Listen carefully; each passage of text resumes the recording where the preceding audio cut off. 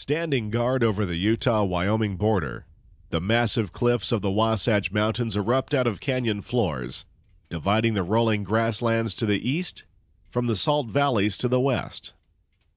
The immense features, which once echoed the bark of the largest steam locomotives on Earth, still reverberate with the drumming of mighty diesels climbing the Wasatch Grade.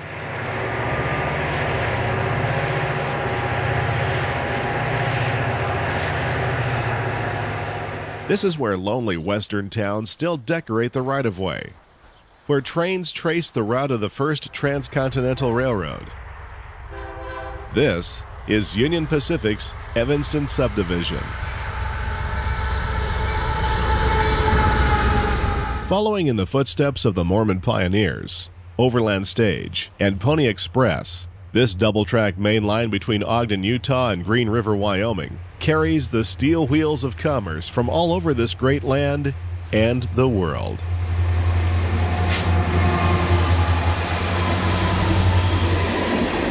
High-priority stack trains race beneath the western skies.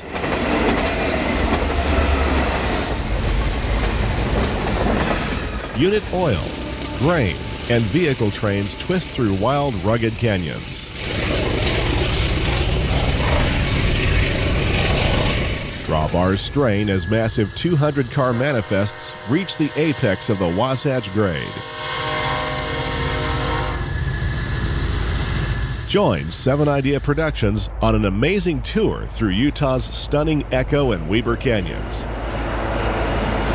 and Wyoming's lonely plateaus and badlands.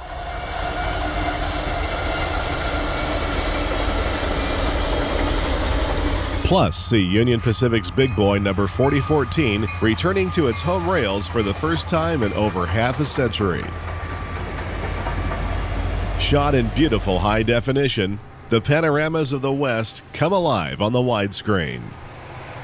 This is the Wasatch Grade, Union Pacific's Evanston Sub.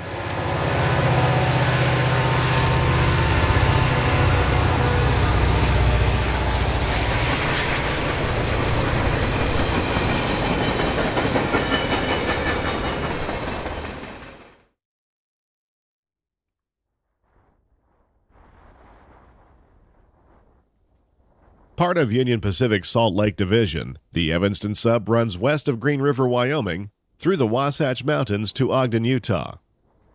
It covers a distance of 176.3 miles, ending at Cecil Junction at the north end of Ogden Yard. Today, we will be running west to east, starting at Ogden Union Station. Visits include Riverdale and Uintah, where the line enters the lower Weber Canyon.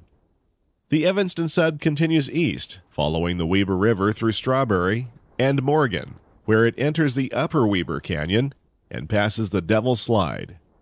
At Echo, the railroad and the river part company, and the line turns abruptly to the northeast, following Echo Creek through the canyon of the same name. This is a highly scenic area, and we will spend some extra time here. The climb up the west side of the Wasatch Grade continues through Emory and Castle Rock. Mains 1 and 2 cross over each other at Curvo, just before they crest the summit of the Wasatch. The easy grade down the east side takes us into the state of Wyoming, and past the historic Union Pacific Yard at Evanston.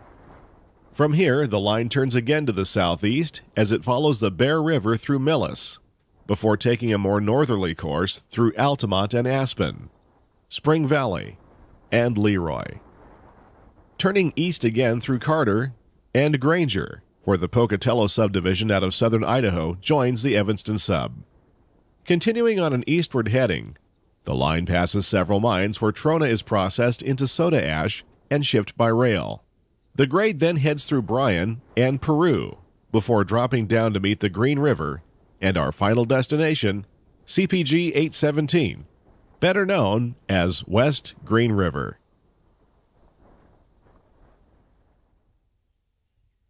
The giant cut in the ground before us is the original grade of the first transcontinental railroad, which was completed just a short distance from where we are standing, at Promontory Summit, Utah. To the south, beyond the Promontory Mountains, lies the expanse of the Great Salt Lake. Much saltier than the oceans of the world, it covers nearly 2,000 square miles of desert and is the largest lake in the U.S. outside of the Great Lakes region. To the east, the Wasatch Range erupts out of the desert floor like a huge natural barrier between Utah and southwest Wyoming. It is through these mountains we must travel. At the foot of the mountains north of Salt Lake City, the historic Ogden Union Station still stands, just as it did when it welcomed passengers along the first transcontinental railroad. Constructed in 1924 in the Spanish colonial revival style, this beautiful building is actually the third to be built. It replaced an older station which was destroyed by fire in 1923. During its heyday, as many as 120 trains per day passed through Union Station, and passengers from all over the country and the world boarded and detrained on one of 17 tracks. Amtrak's Pioneer made stops here until it was discontinued in 1997. Today, rail commuters can board Utah's Frontrunner just north of the old depot and pass by on 2 adjacent tracks.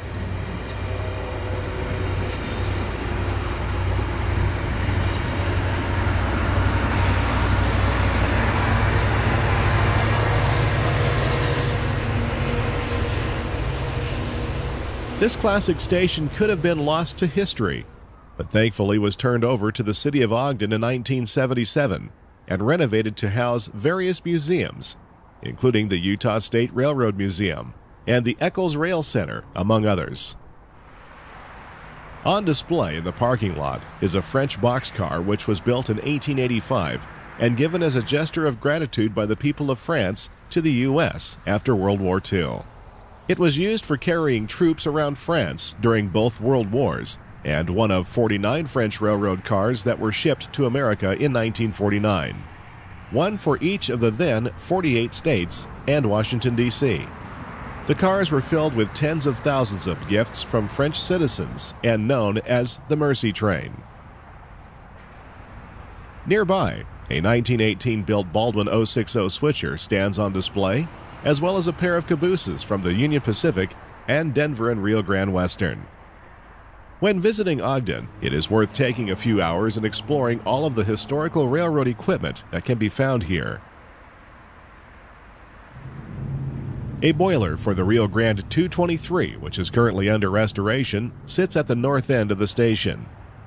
Next to it is a classic rotary plow built in 1912 by Alco as the Oregon-Washington Railway and Navigation Company number 061. Behind it in the consist is a 1910 heavy lift crane built for UP by Industrial Works and stationed in Salina, Kansas. Moving to the south side of the station, we find the Eccles Rail Center and a nice collection of locomotives on display under a protective roof.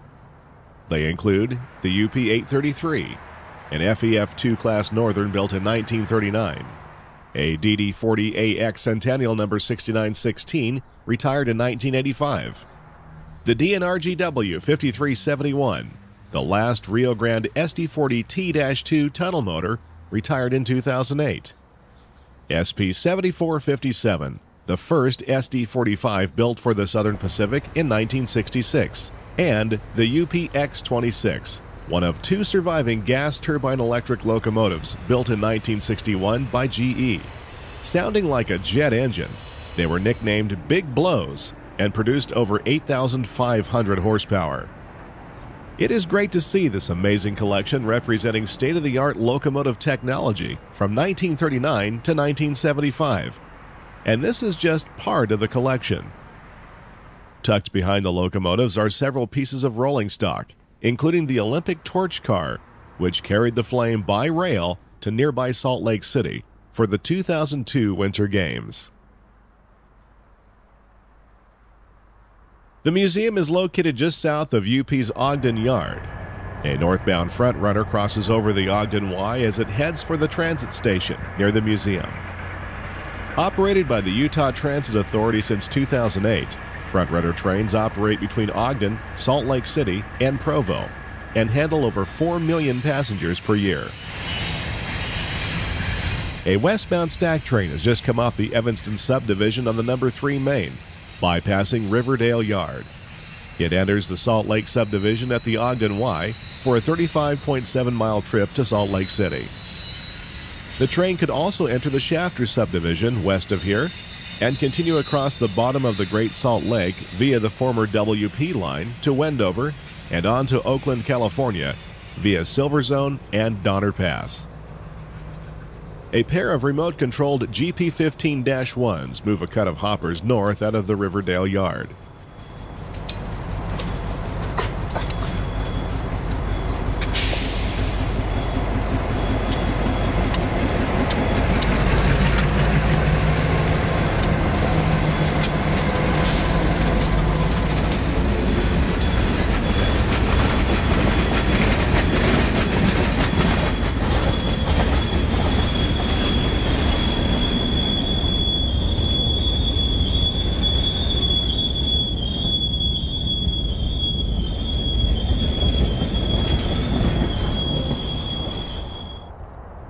A short stack train approaches the Ogden Y.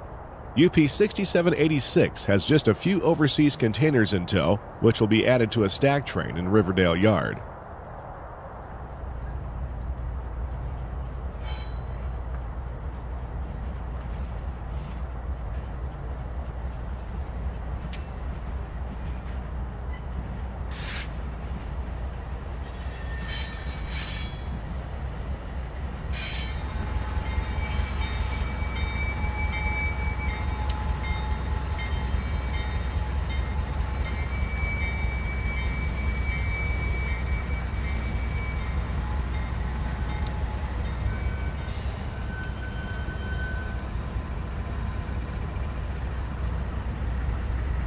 The train pulls through the Y and back south to the yard.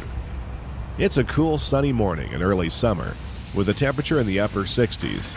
By midday, it will rise to the upper 90s, and we hope to be well on our way up the Wahsatch Grade by then.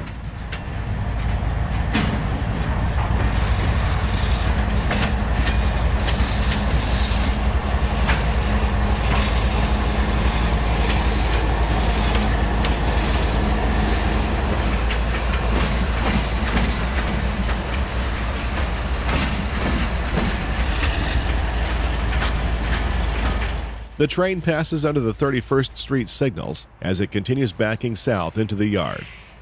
Also known as East Yard, Riverdale Yard was built in 1942 by the Ogden Union Railway and Depot Company, a subsidiary of the Southern Pacific and Union Pacific Railroads. Setting on 305 acres just south of the original Ogden Yard, it helped ease congestion brought on by the influx of rail traffic during and after World War II. Today, locomotives are serviced here, and trains are made up for destinations all across the UP system. UPY 613 and 664 are seen again, moving their hoppers west toward 31st Street.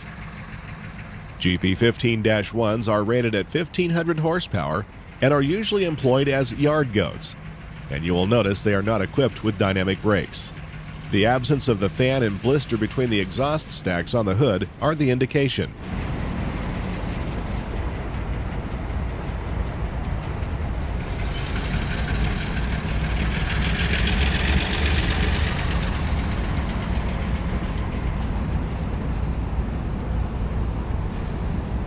Looking through the yard, we spot a former Southern Pacific GP40P-2. One of 3 units of this type built for SP commuter trains around San Francisco. Its original number was SP3198, and today it still earns its keep switching cars at Riverdale Yard. It's time for us to head east along the Evanston sub, and our first eastbound is seen approaching on the number 1 main. UP 8594 leads an empty tank train out of Ogden behind a trio of EMDs.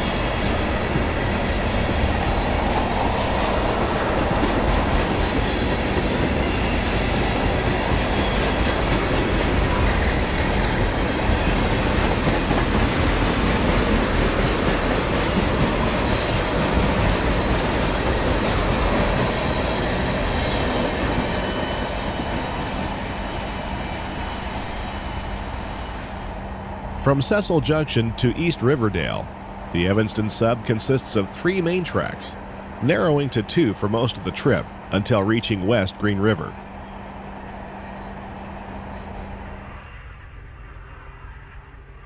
The giant U is for the town of Uintah, located just west of the passage through Weber Canyon.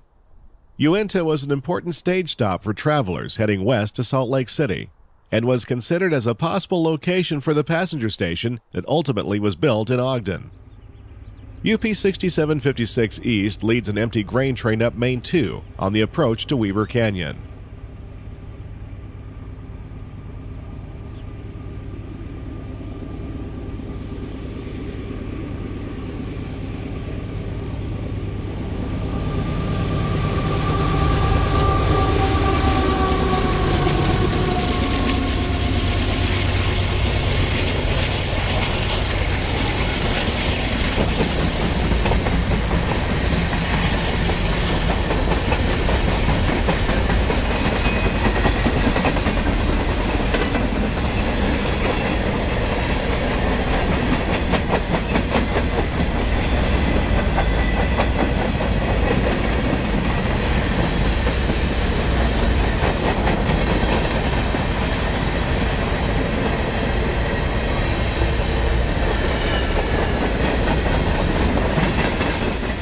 Uintah marks the start of the 1.14% Wahsatch grade for eastbound trains. This fairly easy climb was made possible by the addition of a second main line completed between 1916 and 1926. The original grade was 1.77%. A pair of radio-controlled GEs, including a new Tier 4 C45AH, lettered UP 2804, add their muscle to the rear of the train.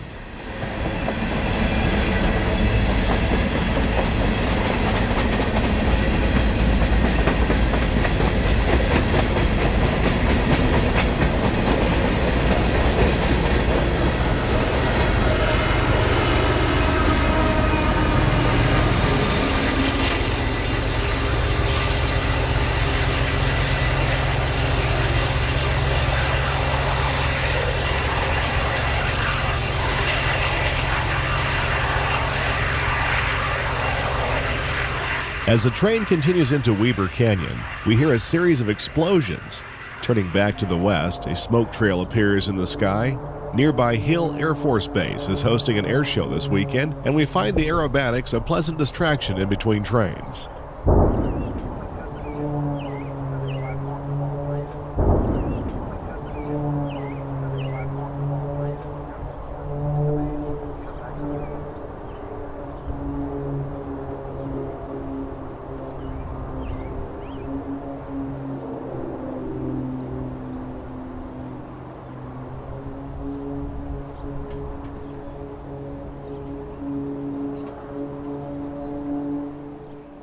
While the show continues on, a green light appears on Main 1 as a westbound Z train glides down the grade.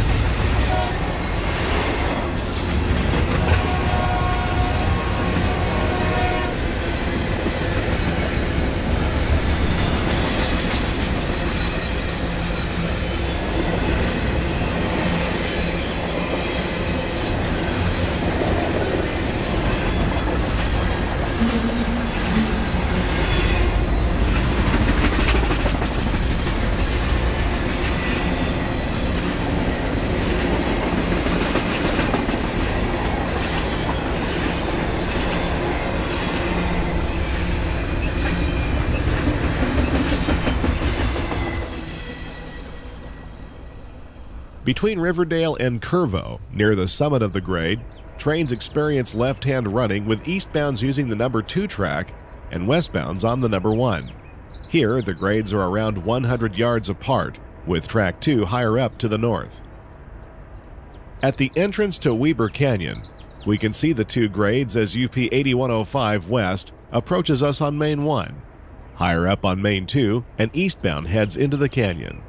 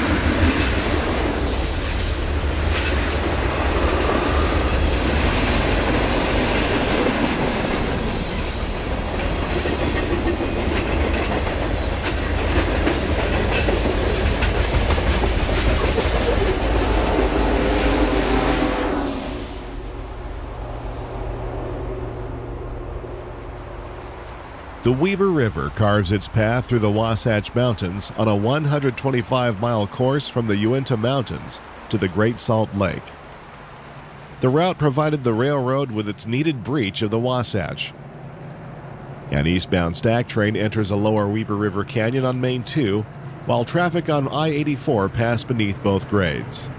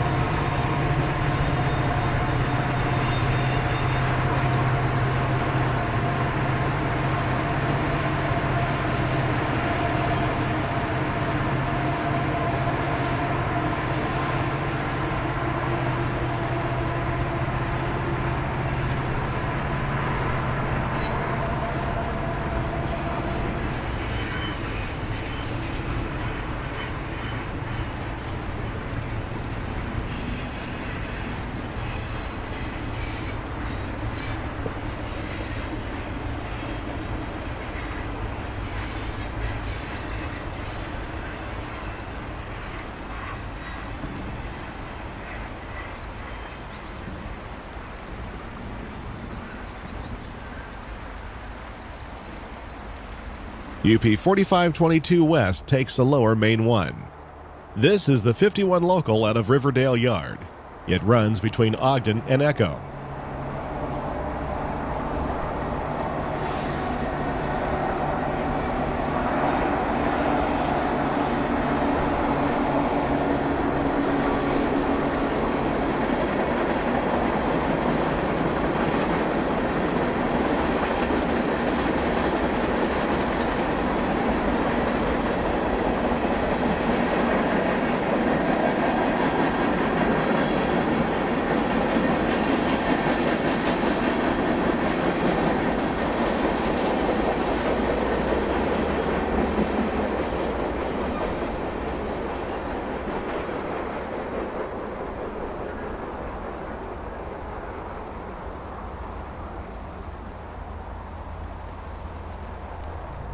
Moving farther up the canyon, we are just above Devil's Gate, and the rails are now on the south side of the Weber River. An eastbound K-line stack train heads up the canyon.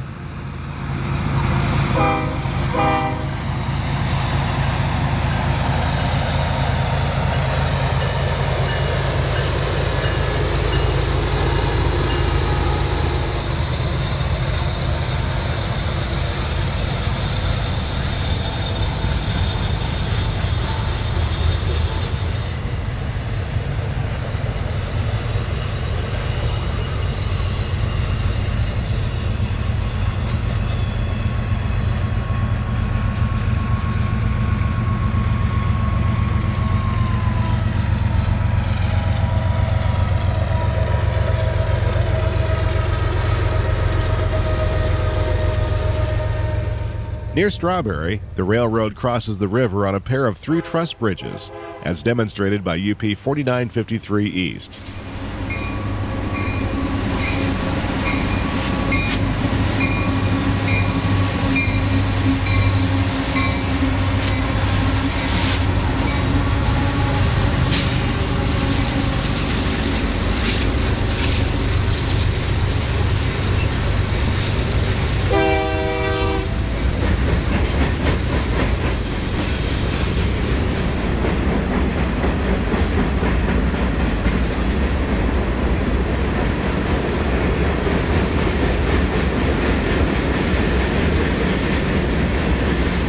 This train is UP's Salad Shooter, or the ZDLSK. This high-priority train carries fresh produce between Delano, California and Selkirk, New York. Today's train is a short one and includes several boxcars as well as reefers.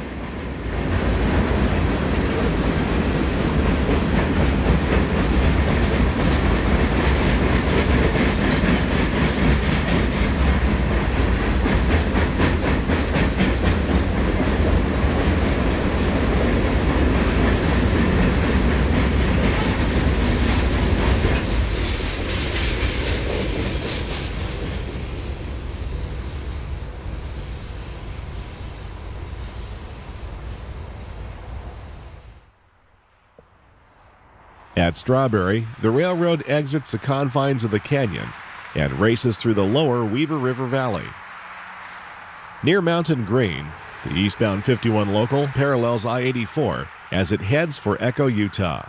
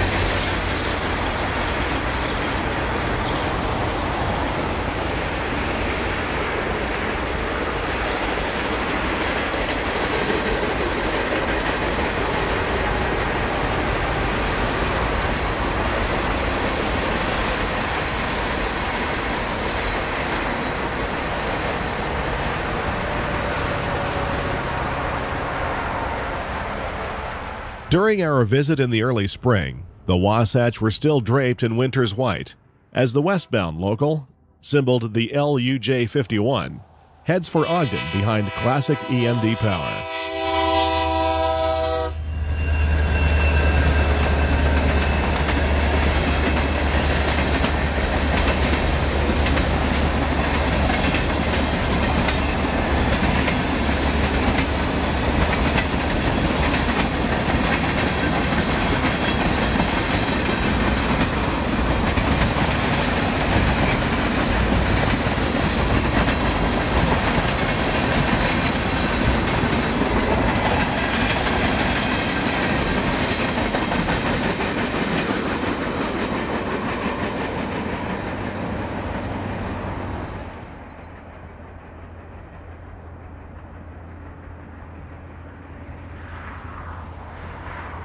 The railroad continues east through the community of Morgan and into Round Valley, where it enters the Upper Weber Canyon.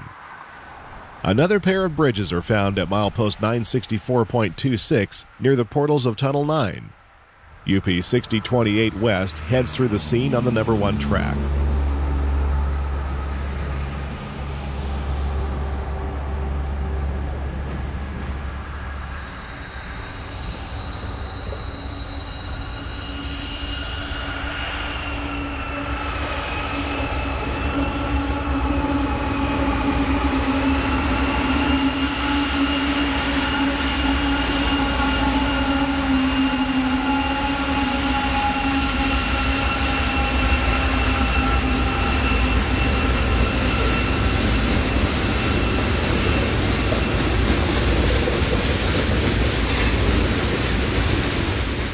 We are set for a perfectly timed meet. UP 6516 East soon appears on track 2.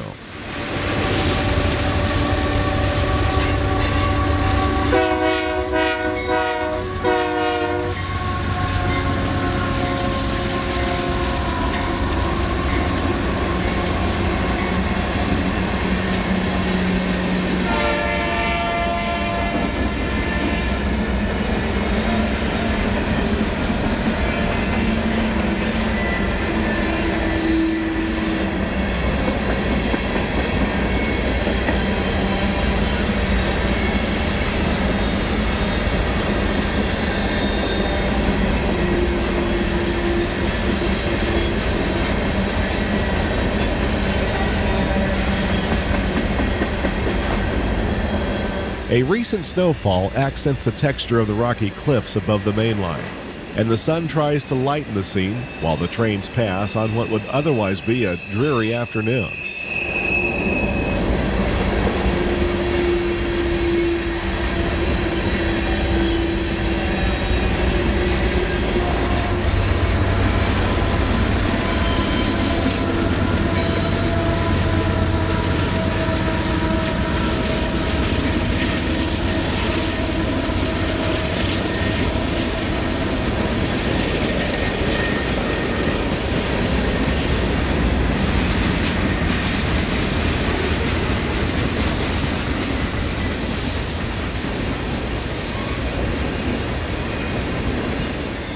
After the eastbound disappears into Tunnel 9, we get a surprise on the rear of the westbound. SP 343, one of the last remaining unpatched Southern Pacific locomotives on the UP roster, is handling the DPU chores today. A nice catch.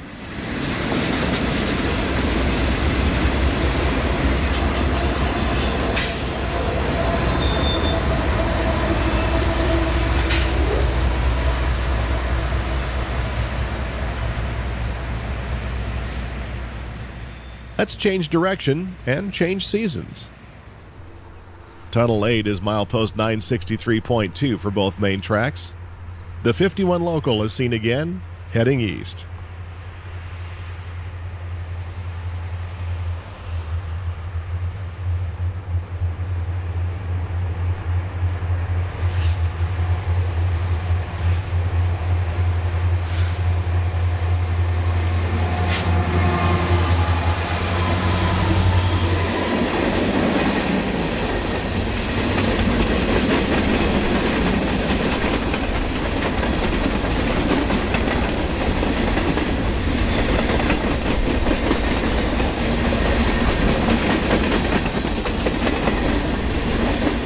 Some of the tank cars in this consist are bound for the Union Tank Car Repair Facility in Evanston, Wyoming, which we will show you later. Notice the car on the flat, which must have been in a recent accident.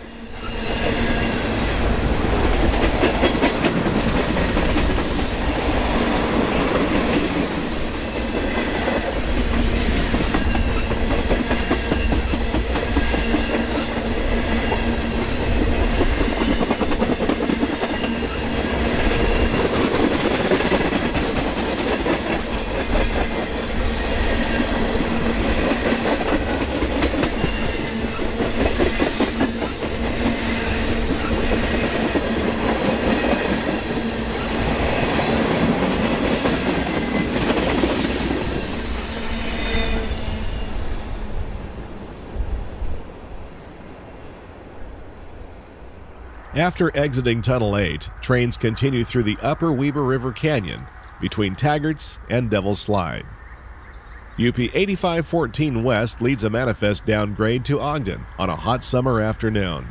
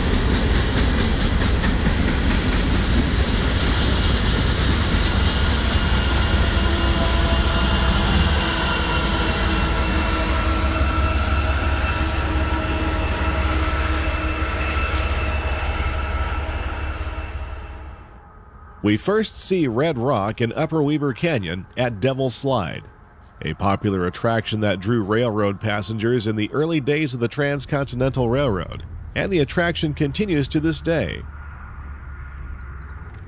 Another pair of bridges take the railroad over the Weber River near the Devil's Slide cement plant. Located near the small community of Croydon, this facility has been in operation since 1906, thanks to ample limestone in the area near the Devil's Slide. And if you're wondering what the Devil's Slide really is, well, here you go. This unique rock formation is made up of two parallel slabs of limestone rock, 40 feet high, 20 feet apart, and around 200 feet long. The first pioneers in the 1840s referred to it as the Gutter Defile, and this unholy-looking slide continues to draw interested souls to this very day. It's time to switch our interest back to the steel rails and a westbound passing through Devil's Slide.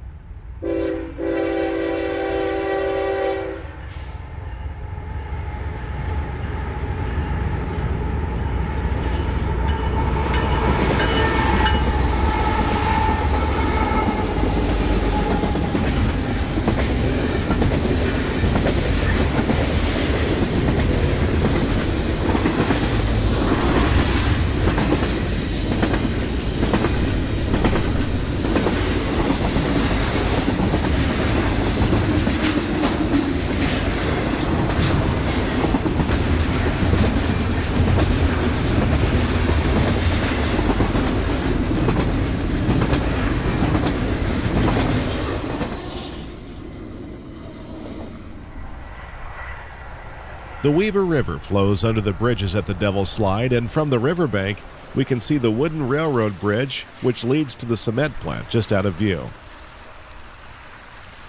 The westbound 62 local is seen again.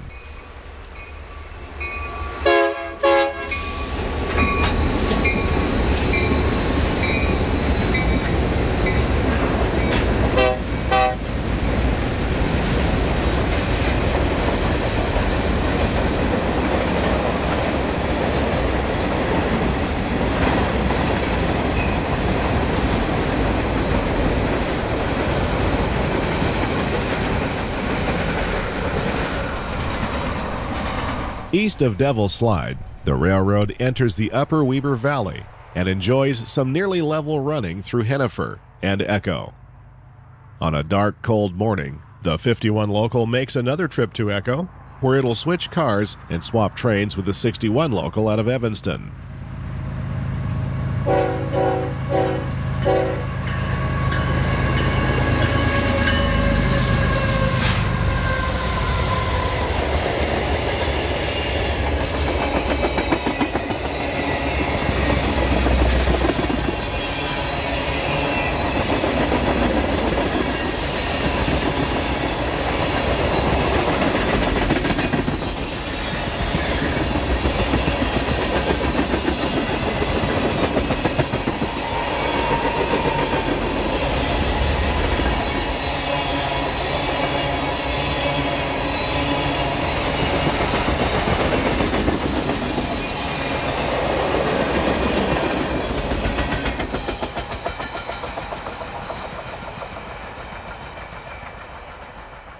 At first sight, Echo, Utah is a striking location on our climb to the summit of the Wasatch Mountains. The steep bluffs rising along the north bank of the Weber River are decorated with basalt rock formations. Early pioneers traveling through the area found one group of rocks to be of great interest. In the evening, these seemingly feminine figures with hats cast long, eerie shadows over the hill. They were coined the Witch Rocks, a name which has remained with them to this day. The rails of the Transcontinental Railroad arrived in Echo in January of 1869. It became a fuel and water stop for locomotives until the end of steam. UP 5862 leads a westbound stack train through Echo on a warm summer evening.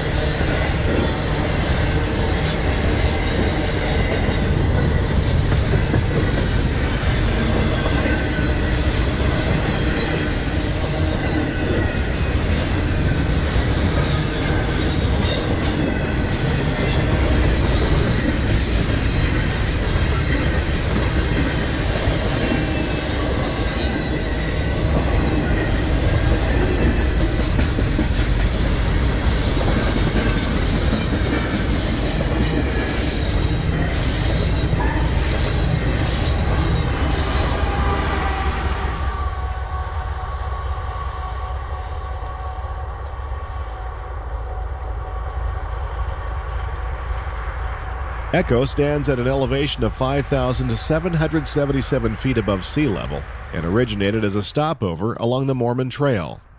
The Weber Stage Station was located nearby, and Pony Express riders changed horses here in 1860 until the Telegraph made them obsolete in 1861. Today, the small town sits along the shoulder of Old Highway 30, bypassed by the interstate decades ago.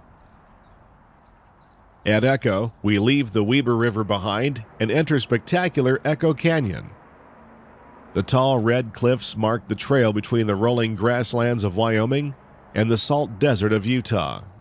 Native Americans and buffalo pass beneath these cliffs, followed by wagon trains, Mormon pioneers, the Overland Stage, Pony Express, and of course, the Transcontinental Railroad.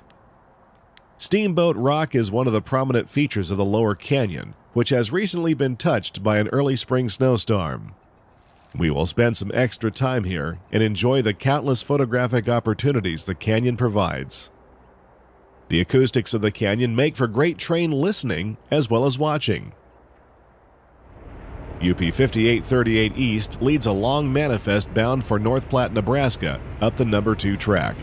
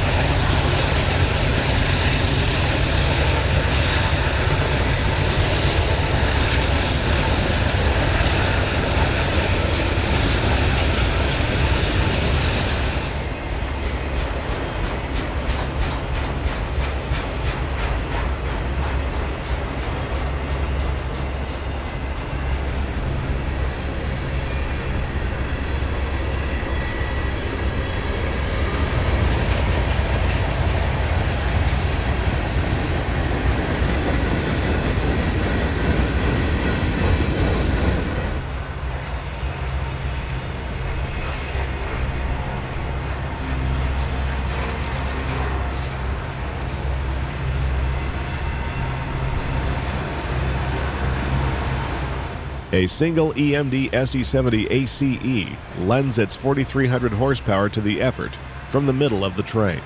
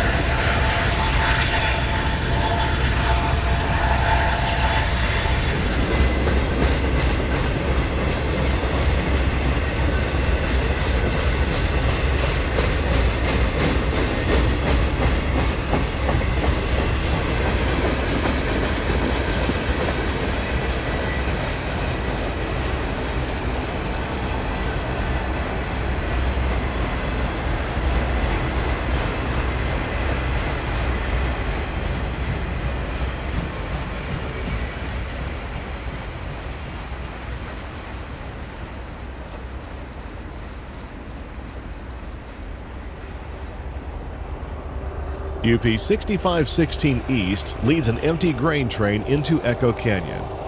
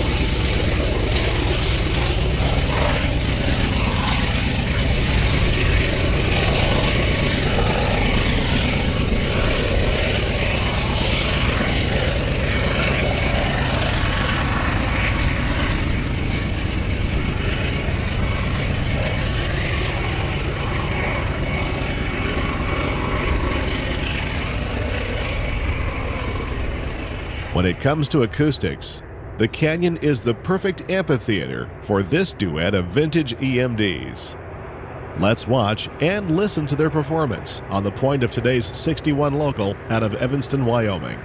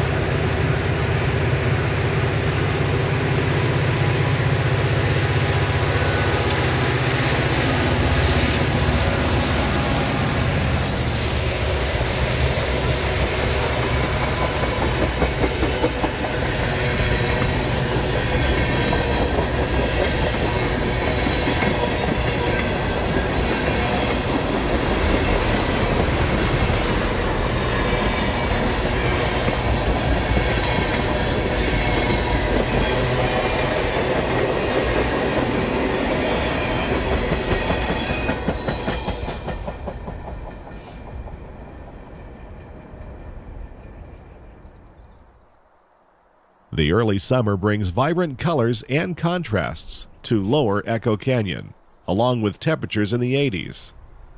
The unmistakable sound of SD40-2s is again heard as the 61 local leads another cut of tank cars up the hill to Evanston.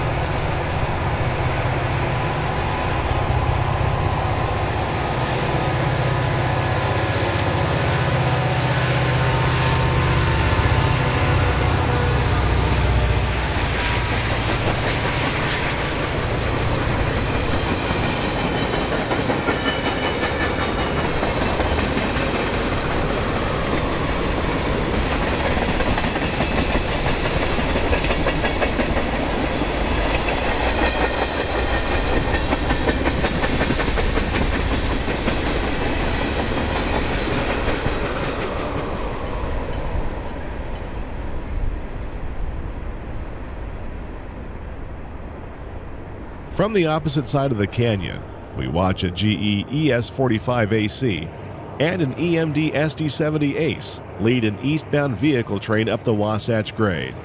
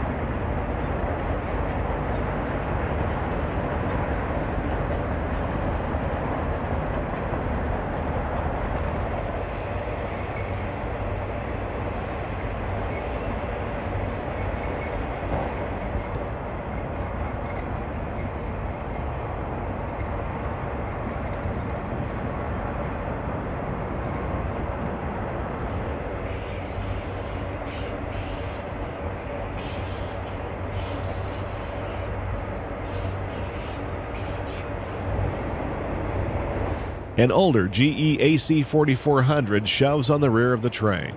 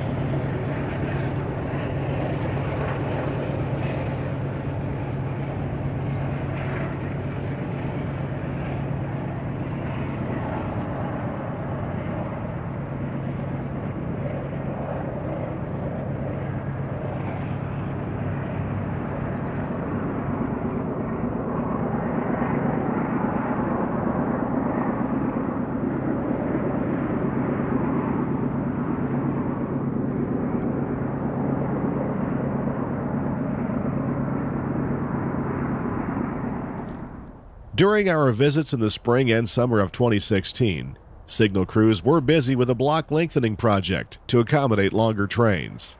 These classic signals will soon be removed from service in favor of the new LED variety. Signal 9497 shows a clear on Main 1 for a westbound stacker coming down the mountain.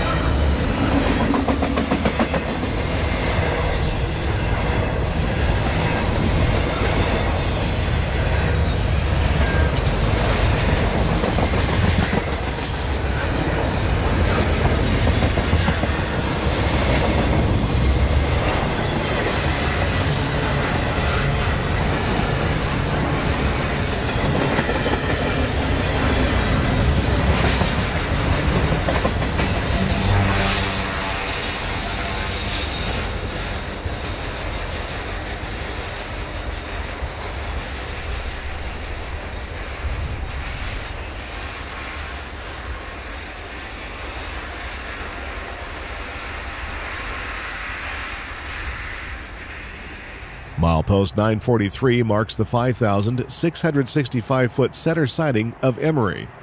UP 3215 leads the 61 local up the grade on Main 2.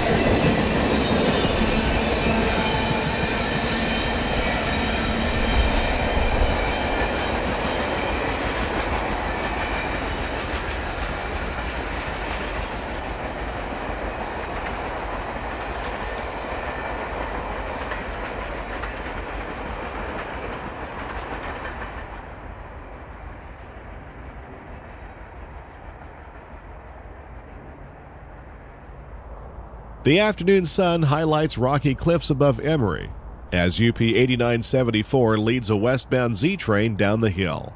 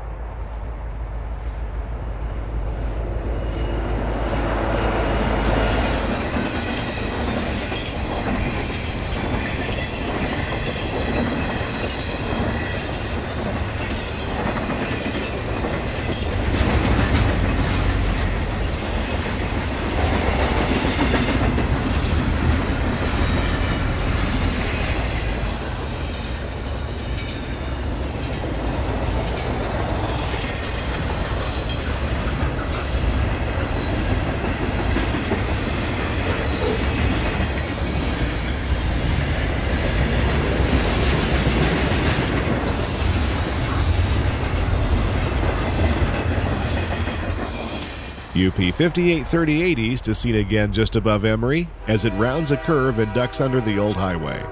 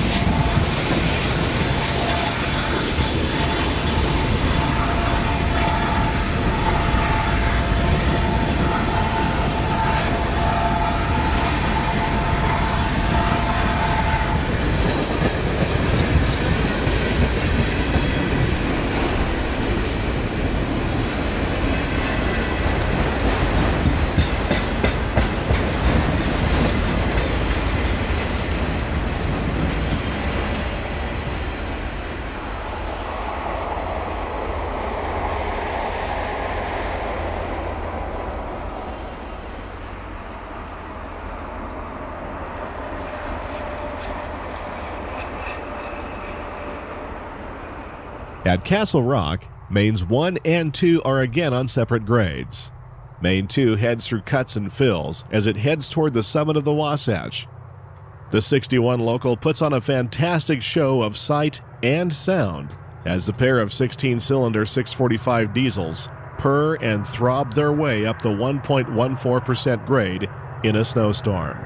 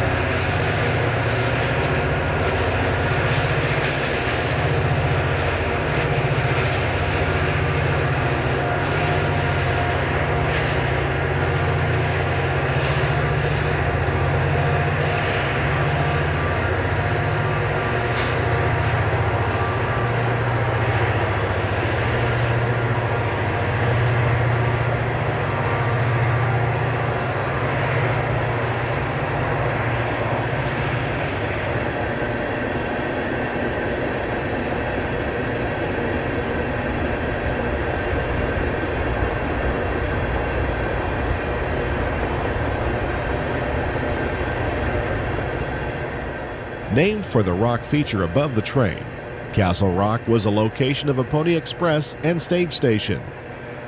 This beautiful panorama just off of Interstate 80 is a popular location for photographing trains. Looking to the north, the number 1 track appears out of a draw and circles around below track 2. UP 6028 West heads down the grade.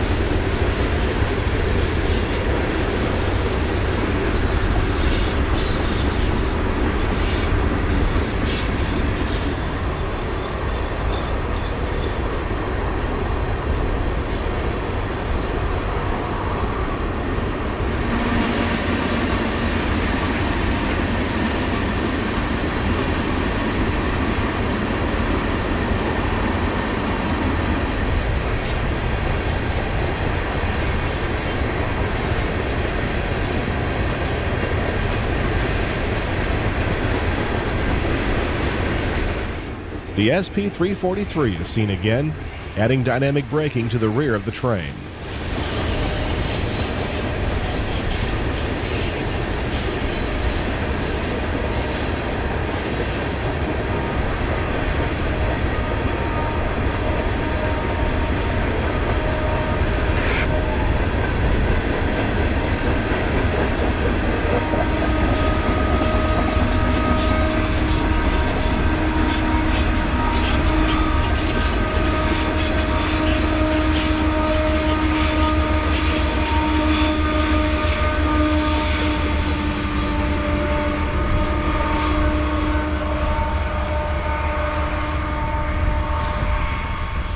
As the UP built west of the Wasatch summit, complications with Tunnel 2 forced the railroad to build a 7-mile detour line down the south branch of Echo Creek.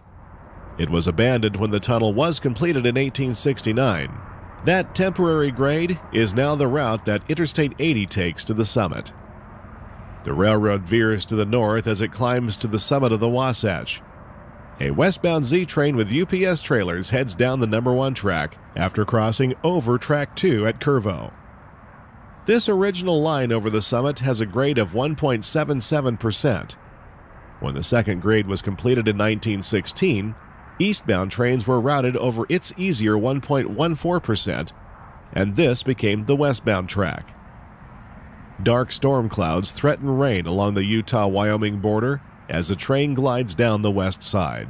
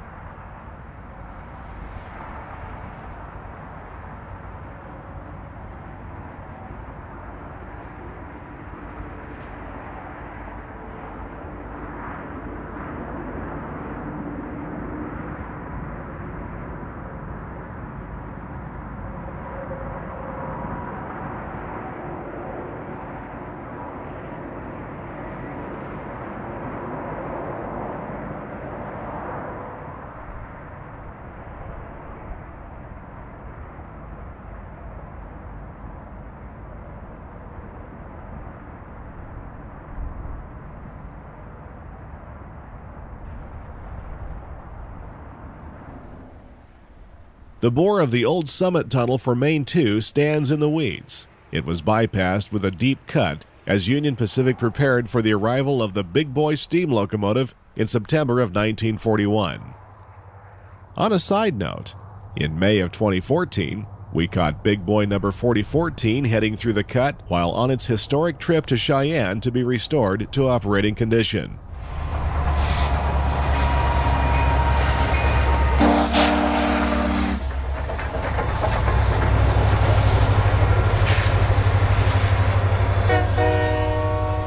We'll show you more of that run a little later. Looking west, the old original Main 1 is now above Main 2. They cross over each other in two separate tunnels at Curvo. However, access is limited in this area. Just east of the crossing, UP 8951 leads another short salad shooter up the grade on Main 2. The official name of this train is the Fresh Produce Express, symboled the ZDLSK. This train has been given a number of nicknames over the years, including the Superfruit and the Moses Train, because even the waters part to let this high-priority train pass.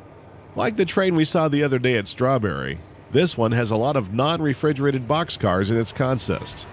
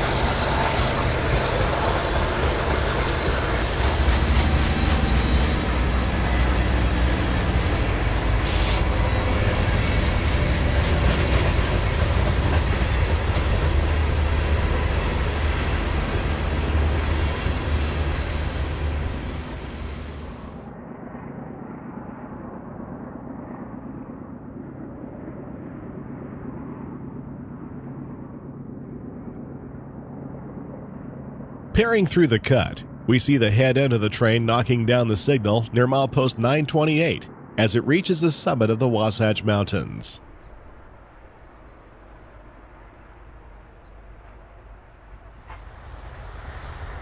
A thunderstorm is brewing over the Wasatch Mountains as we reposition ourselves at the summit of the grade.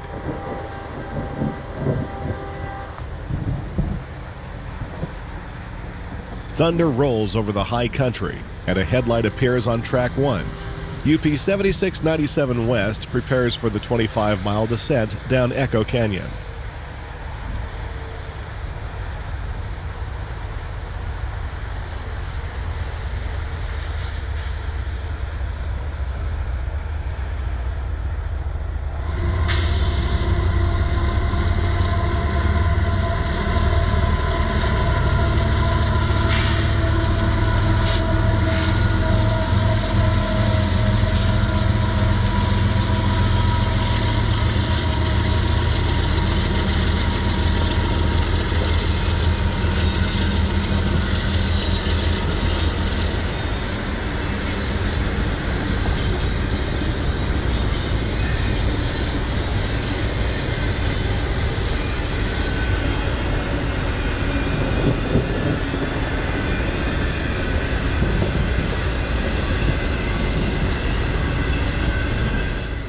As the stack train continues over the apex, UP 8185 East completes the final leg of the climb to summit on track 2.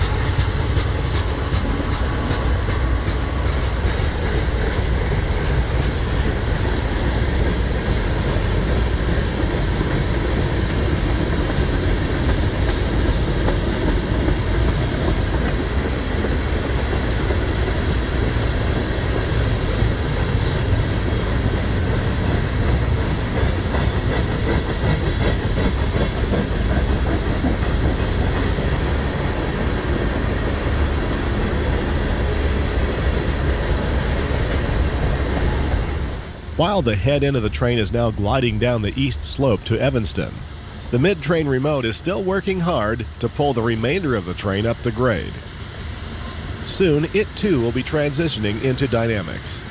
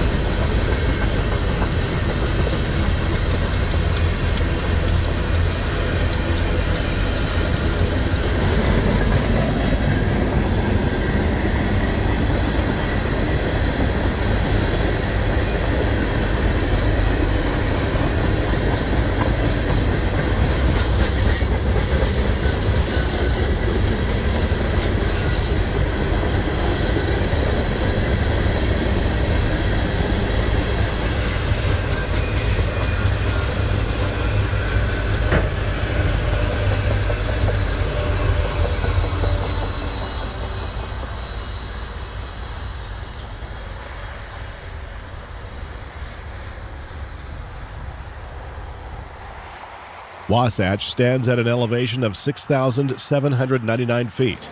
It was established as a railroad camp during the building of the first transcontinental railroad in 1868. This water tank still stands some distance from the main lines. Part of the old number 2 track to the east of the abandoned tunnel is still used for staging maintenance of way equipment, like this tamper and regulator seen here. It's a cold afternoon at the summit of the Wasatch Mountains, as the 61 local is seen again cresting the grade.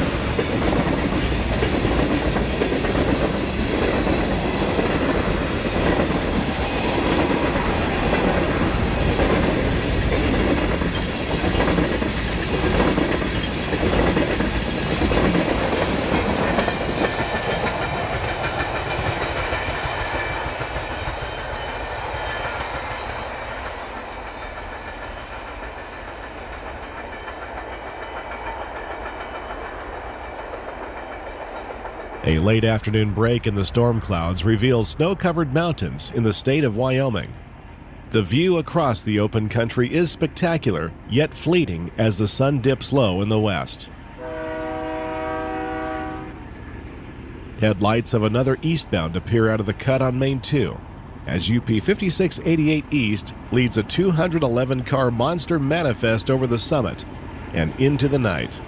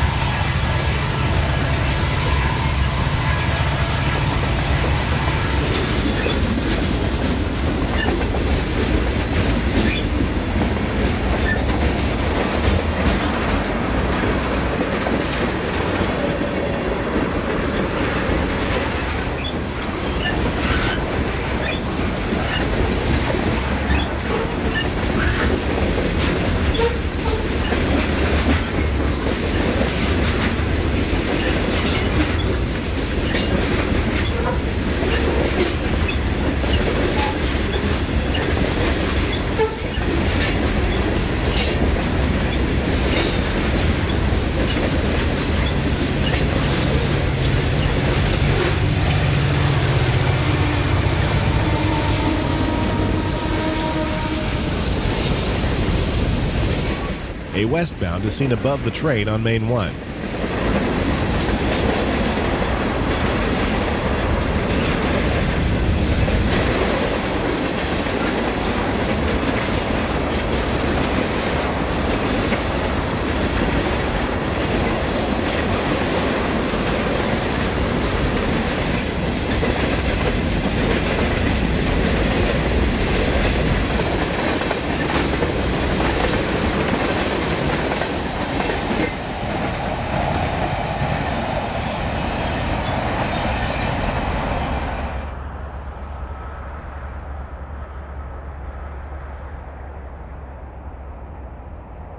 The DPU of the westbound disappears over the summit in northeast Utah as another day of rail fanning comes to an end.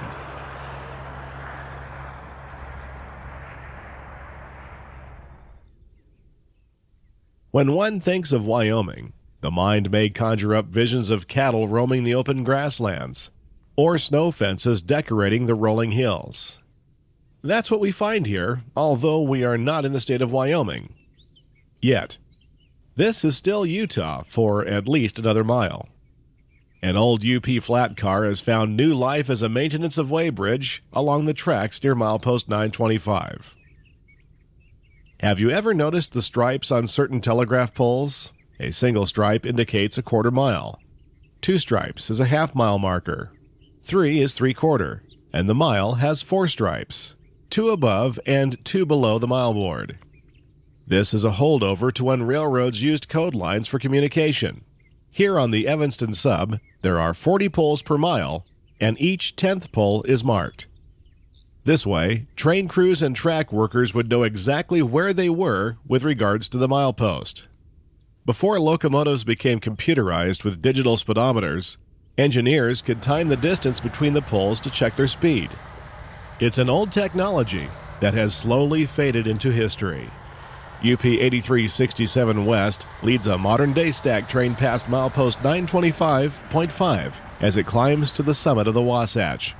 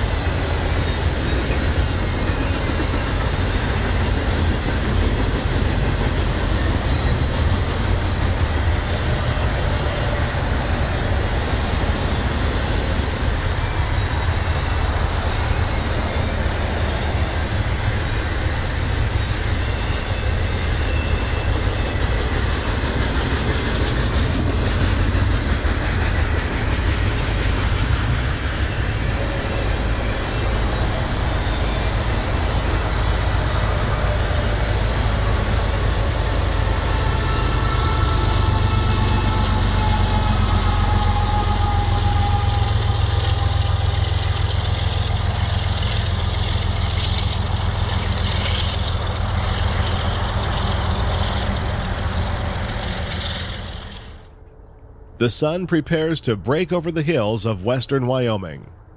We are on the outskirts of Evanston this morning, and the flashing yellow on track 2 is for UP 8255 East. The Z train glides down the eastern slope of the Wahsatch on its way to Green River.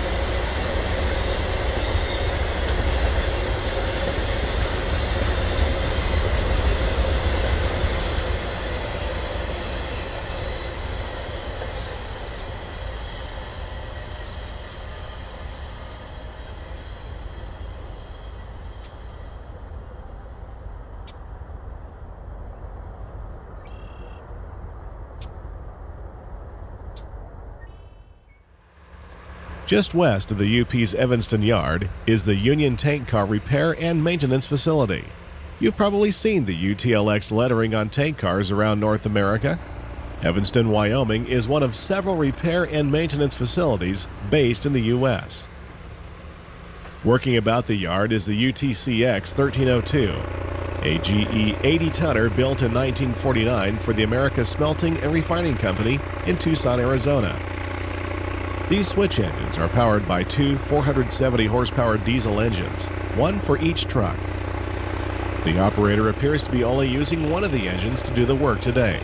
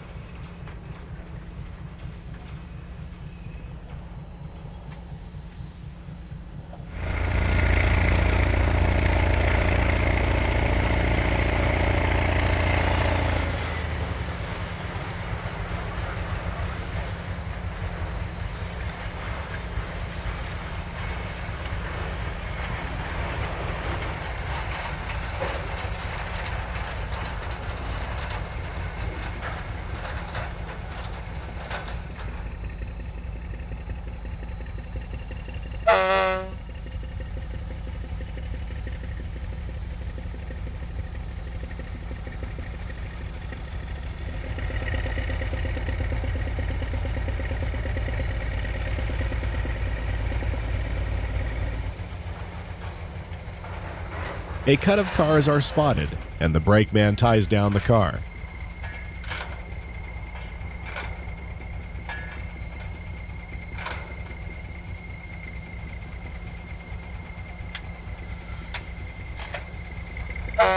With this part of the job complete, the 1302 heads off for its next assignment.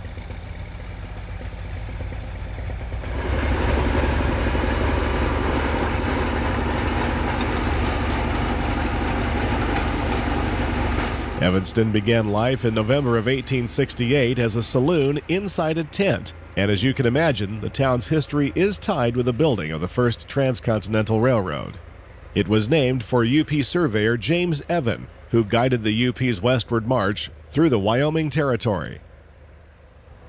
The UP yard is located just to the east of the facility. A rock train is tied down in a house track located near the historic roundhouse and rail yard. The 61 local is also tied down a little closer to us. It runs 5 days a week, and the crew goes on duty around 7 a.m. The historic roundhouse and rail yard sits on 27 acres and was used primarily to service engines and rail cars. UP closed the facility in 1971 and deeded the site to the city of Evanston, which has been working to restore and preserve this amazing piece of railroad history. The semicircular roundhouse is one of only a few that are still standing intact. In fact, it is the only complete roundhouse on the UP between Ogden and Sacramento. It consists of 4 sections and 28 bays with an operational turntable. Restoration of the first section was completed in 2009, and as you can see, there is still much work to be done. The nearby powerhouse is still owned by the UP, although the city hopes to obtain and rehabilitate it as well. The entire site is on the National Register of Historic Places. This depot was built by the UP in 1900. It is located east of the roundhouse. UP 7965 West leads an early morning Z train through the historic town just after sunrise.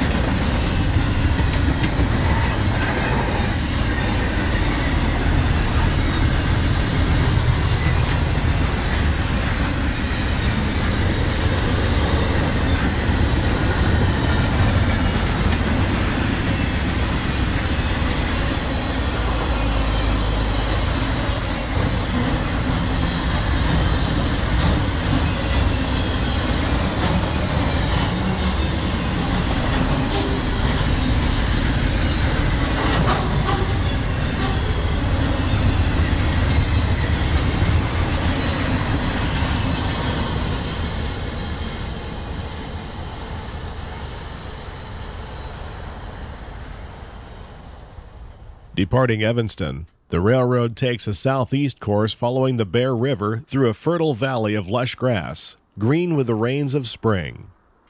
It is etched along its east side by colorful bluffs and canyons. Cattle graze on a nearby ranch, while thunder echoes angrily through the mountains, promising more water from the heavens.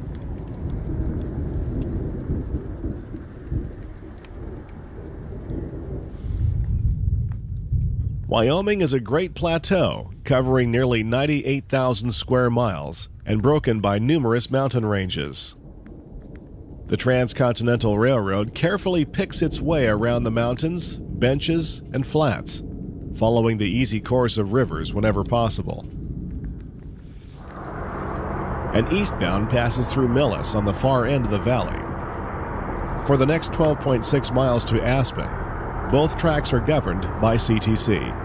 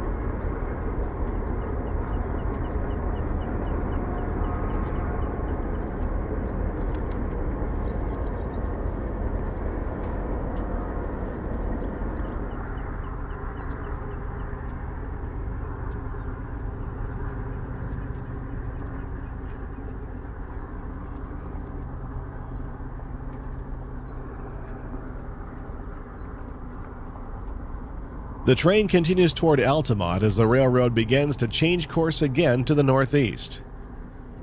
To the south is a location of Bear River City, or at least where it used to be. The rowdy Wild West town was located right along this creek and consisted of stores, gambling parlors, and saloons. Lumberjacks supplying ties to the approaching Transcontinental Railroad settled here in 1867, and the population grew to nearly 2,000. The town dried up when the building of the railroad was completed, and many residents relocated to Evanston. Nothing remains of Bear River City today, except for this plaque showing where it used to be. Returning trackside, we can see some work going on along the right-of-way, as a major block lengthening project and signal upgrade is underway. The much longer trains of today and coming of positive train control are both contributing factors to the upgrade. The 61 local is seen again as it takes a cut of tank cars east toward Choppy Draw.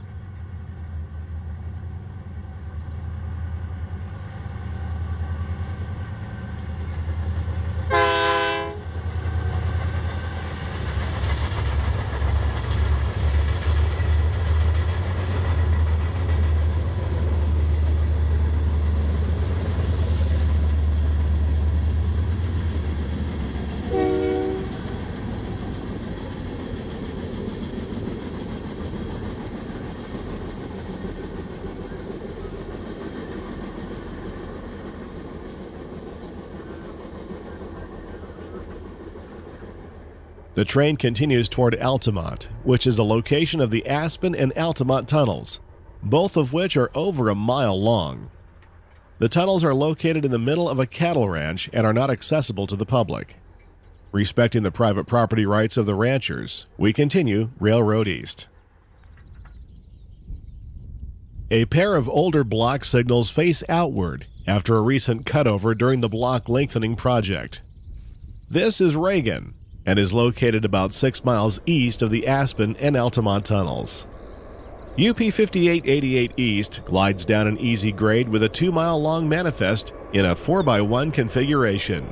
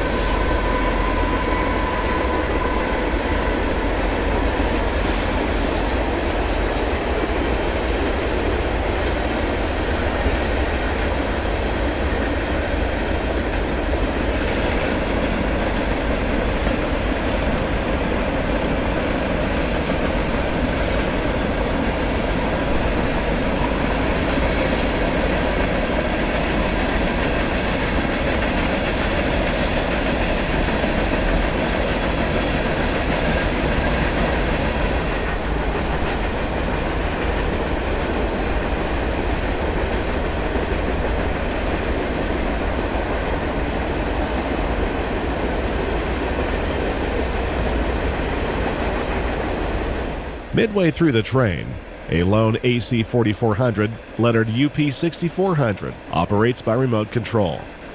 This unit was built in 1995 as the SP 330 and has recently been repainted.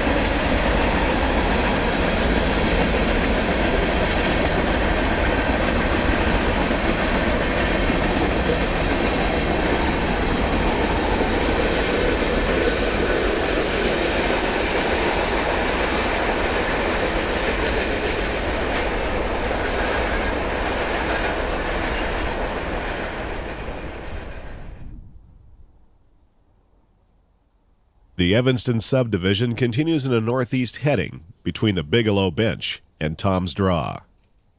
A dog catch crew aboard the UP 7490 West makes a course for Ogden, Utah under threatening skies. The previous crew was close to going dead on the law after being delayed by a derailment west of Green River.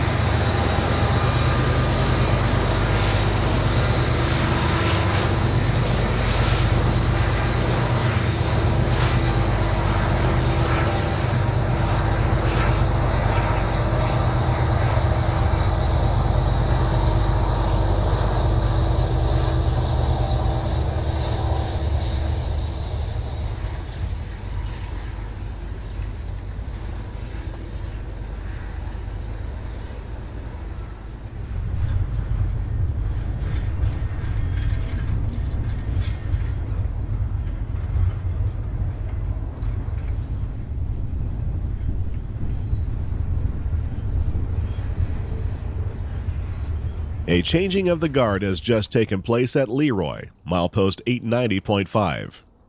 This is the location of a 1,079-foot center siding. The short piece of track runs between both mains and is controlled by a hand-throw switch.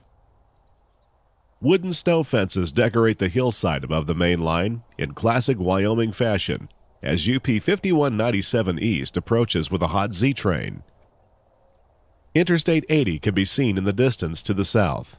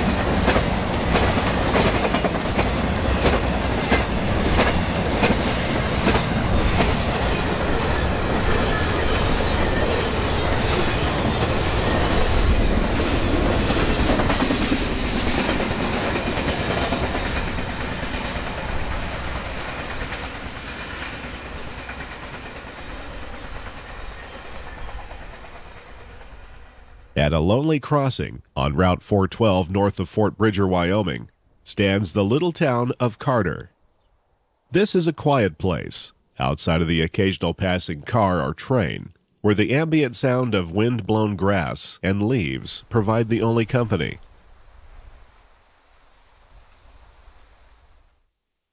A maintenance-of-way crane sits on the west end of a house track, which once served a greater importance for the community. Carter has that look of a one-street town on a Western movie set, where you might expect to see John Wayne or Gary Cooper stepping out at high noon to face his enemy. On the far side of the old Union Pacific building, a two-story false-front motel still marks the east end of town. In better days, it served as a house of ill repute. The Transcontinental Railroad was the first main street of America, and towns located along this vital line of commerce had a real chance to thrive. The house track mentioned earlier leads to the wooden platform of what was once the freight depot. The steel rails tied Carter, and many towns just like it, to Chicago, San Francisco, Kansas City, and beyond. Carter was even the seat of Sweetwater County until Green River gained in prominence in 1875. The tall brush and rundown buildings that you see today speak of a town bypassed and mostly forgotten, seeing only a few motorists that happen to turn off the interstate, or railroaders that pass control point CPG 876 on the Evanston sub. The westbound local out of Evanston approaches Carter as it heads back to town with a short consist of 3 EMD locomotives and 2 cars.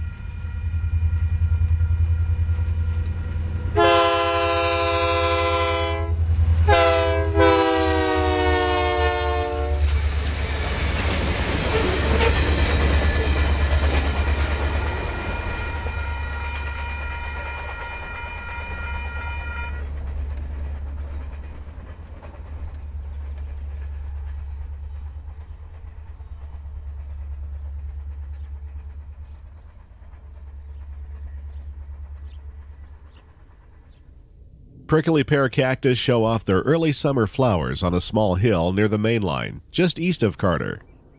UP 5878 West leads a manifest through the reverse S curve along Muddy Creek at milepost 873.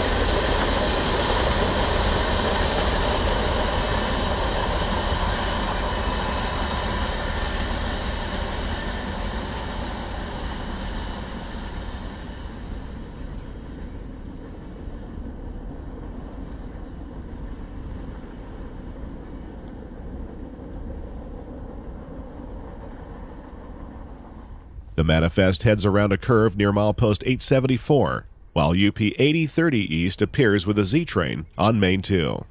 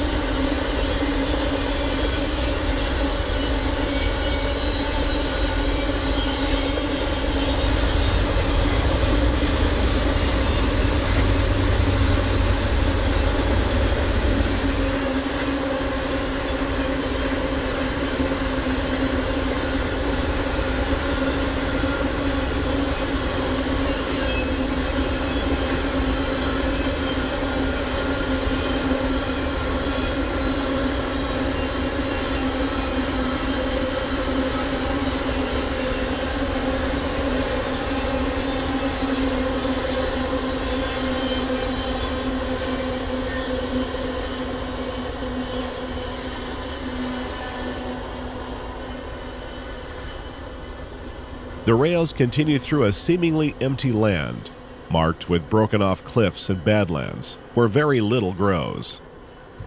But what may seem like a wasteland is actually quite valuable just beneath the surface.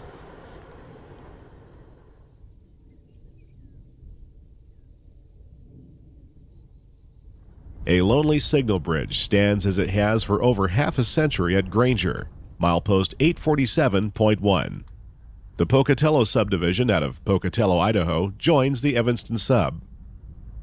Today, this busy junction is quiet, with every signal showing an all-red aspect. Looking east toward Green River, trains can be seen parked in the distance. Looking west, more trains are tied down. The line to the left is the Evanston sub. On the far right, the Pocatello sub. Everything is quiet and still under a sultry sky that promises more thunderstorms this afternoon.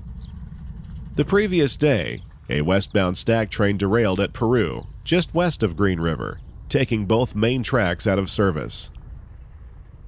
For the past 24 hours, UP crews along with R.J. Corman have been working around the clock to clean up the wreck and get service restored. The derailment happened just west of the crossovers at Peru, milepost 824.9. Our original guess was that one of the cars had picked a switch. However, the crossovers remained intact. Track panels have been put in place on Main 2, and a ballast train with former Rock Island hoppers carefully dumps ballast along the new track.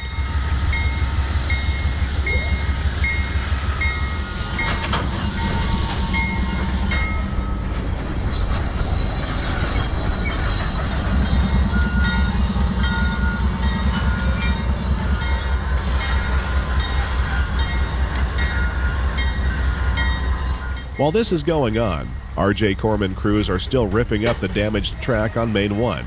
A Cat 3300 excavator picks up the heavy rail and shakes it loose from the ties. We take a few moments to watch the crew at work. The first goal is to reopen Main 2 and get the highest priority Z trains through, then continue to work on Main 1. One thing's for sure. When the line is reopened, there's going to be a serious logjam of trains.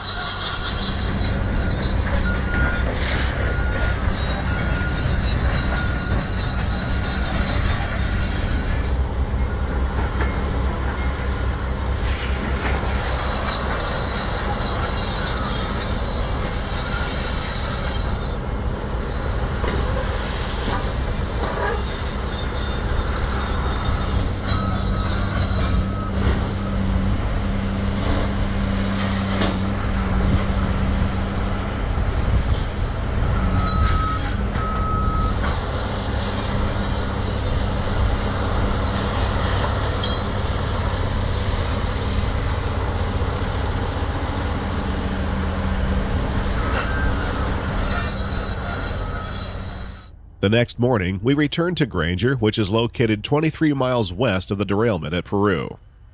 During the night, Main 2 was opened, and trains have been slowly moving past the derailment site. UP 7979 East appears on the Pocatello sub. The Z train will stop at Granger and wait its turn through the Peru bottleneck.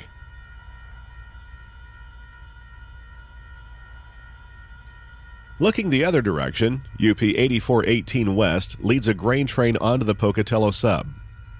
The second unit is a former Southern Pacific AC 4400 number 305, now patched to UP 6340.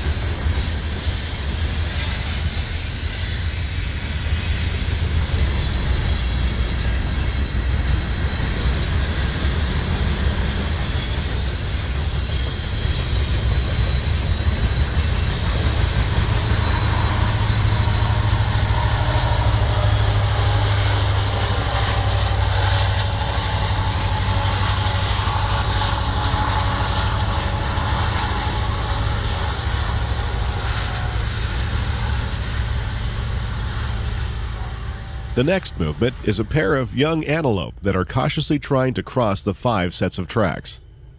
Fortunately, they have learned to stop, look, and listen, and decide to wait for traffic to clear. UP 8929 East is next up and departs Granger on a clear signal.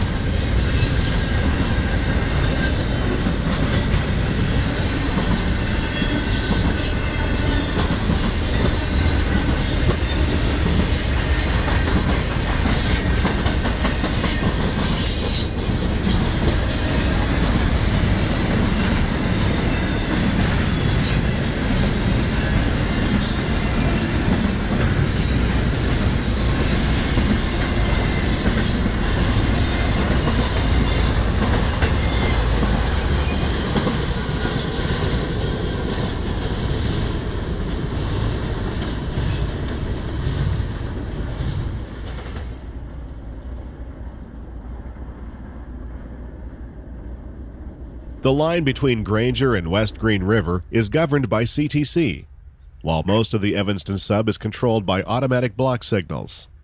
A second Z train led by UP 8019 heads east on the Evanston sub.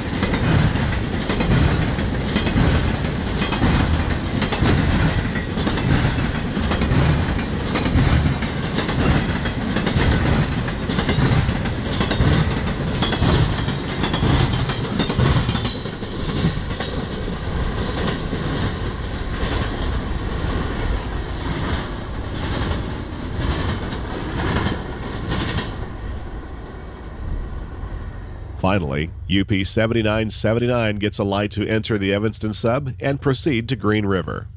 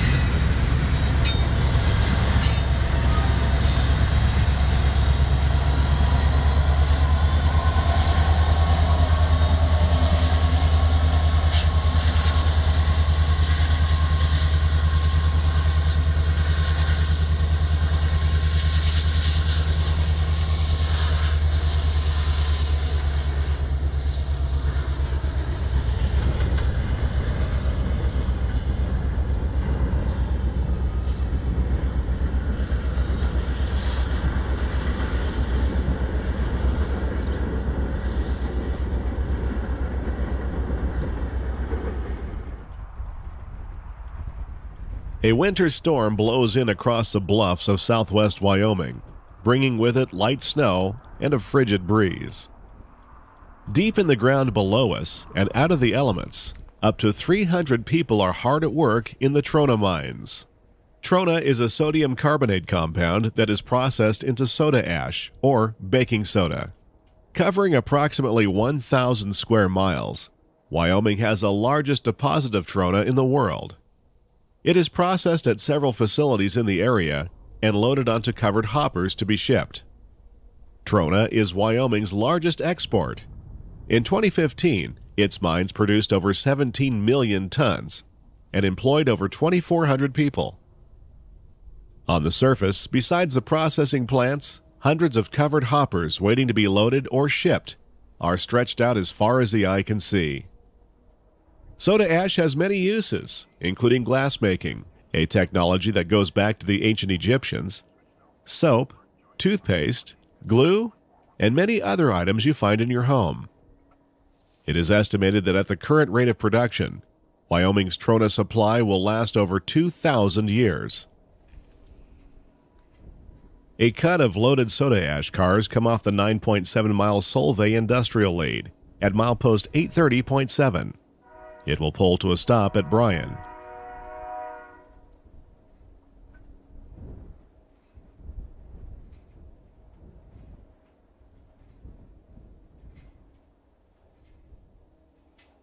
The train meets the UP 7461 West on Main 1.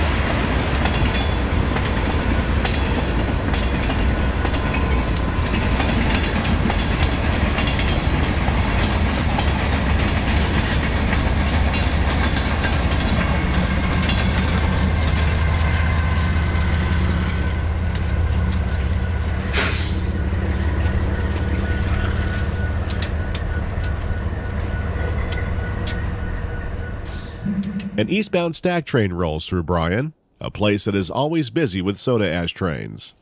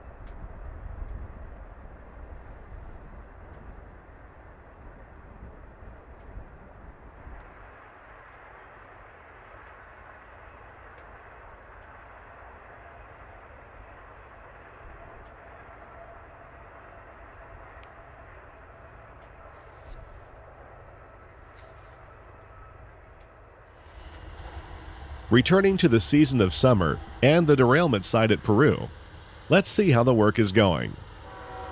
As you can tell, Main 2 is back in service, and a tamper and regulator are working on Main 1.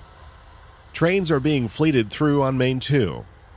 They pass at restricted speed with bells and whistles. UP 7979 East is seen again as it ducks under Interstate 80.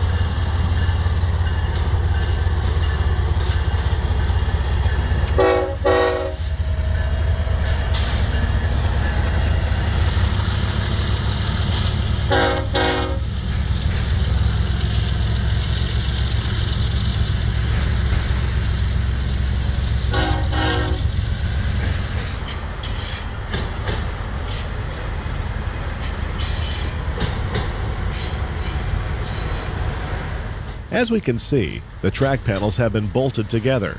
The joints will be welded at a more opportune time.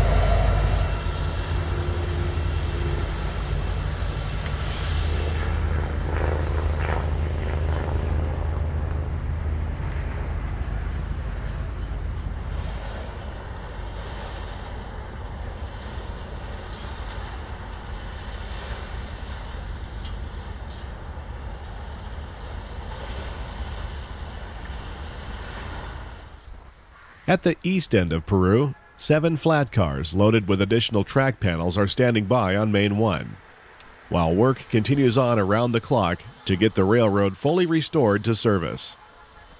The afternoon sun makes some interesting patterns in the clouds as we look to the east and our final destination of Green River.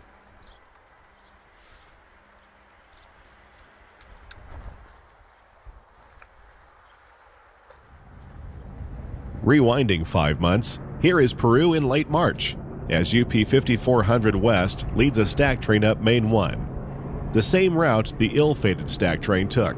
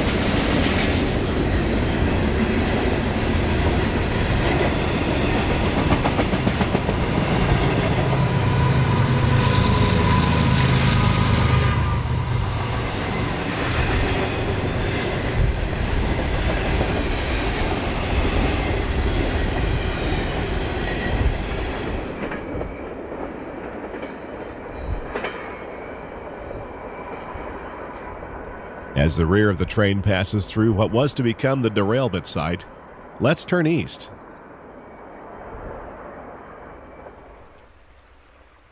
The Green River is a chief tributary of the Colorado and winds over 730 miles from the Wind River Mountains of Wyoming through the Colorado Plateau. After leaving Peru, the railroad heads down an easy grade along the bank of the river before entering the yard. Eastbound grain empties are nearly cloaked by the snow as the train enters town.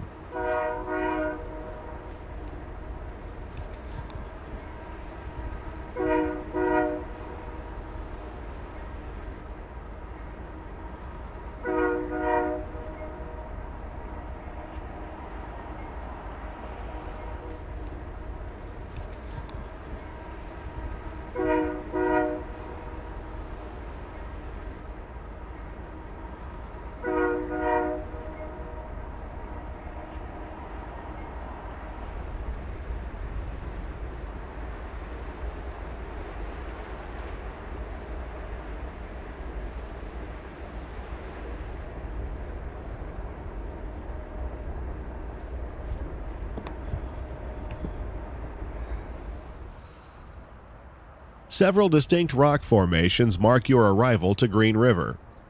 Tollgate Rock is located just west of town, near the Palisades. It got its name from a toll road which once existed here. Coined Nature's Art Shop, these formations have captivated travelers for centuries. The most noted landmark associated with Green River is Castle Rock. In fact, nearly every historic photograph of town features it. This view is from Union Pacific's historic Green River Yard.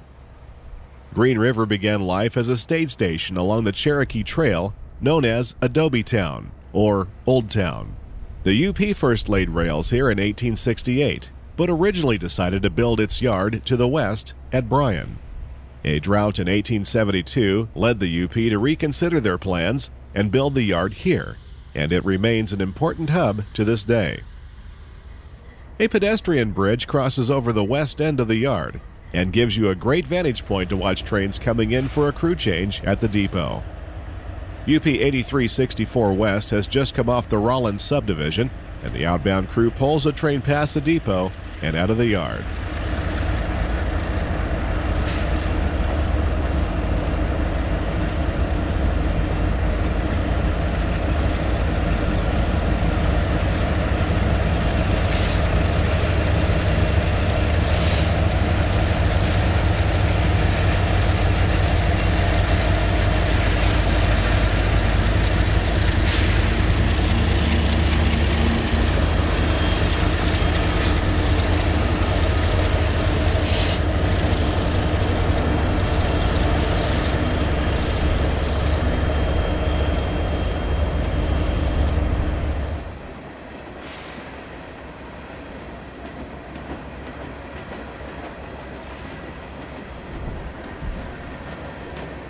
As the 8364 departs, it meets an eastbound stack train led by UP 5440.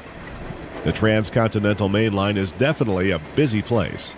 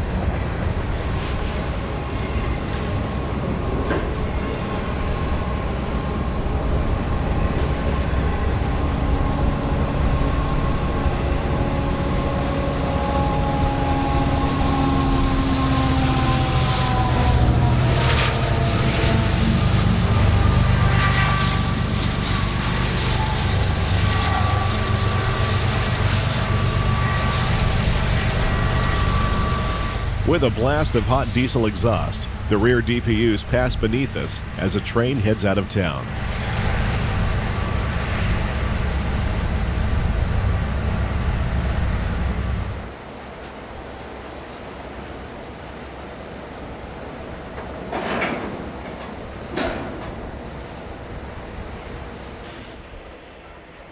With the crew change complete, the UP 5440 resumes its eastward journey. As it departs, a yard job using a remote-controlled SD40-2 shuffles cars around the busy yard.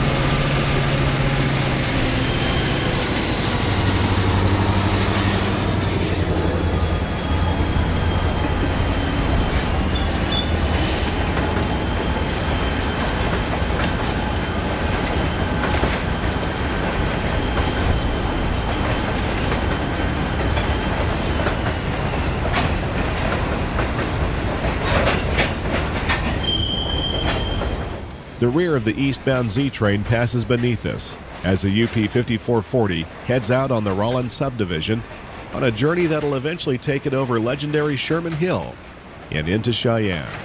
But that's a story for another time.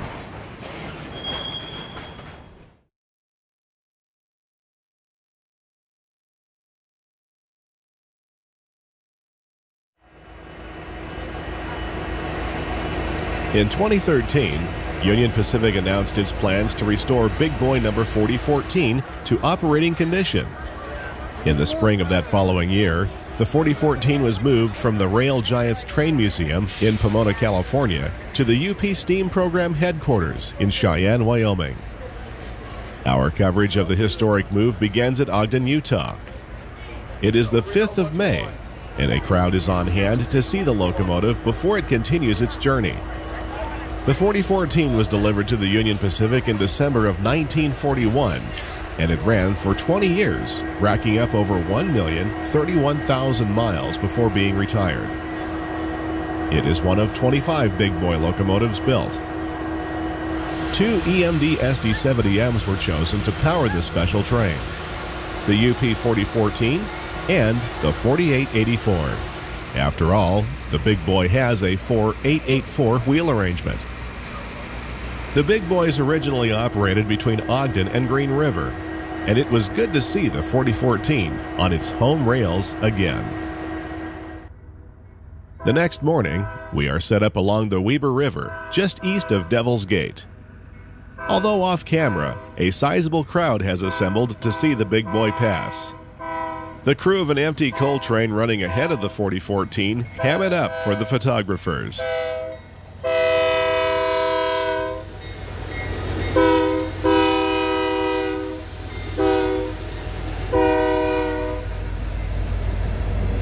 A second eastbound also passes on the westbound track. UP Dispatcher 6 wants to get these trains out of the way before running the special, since it is limited to 25 miles per hour, and will have to make stops to lubricate the running gear.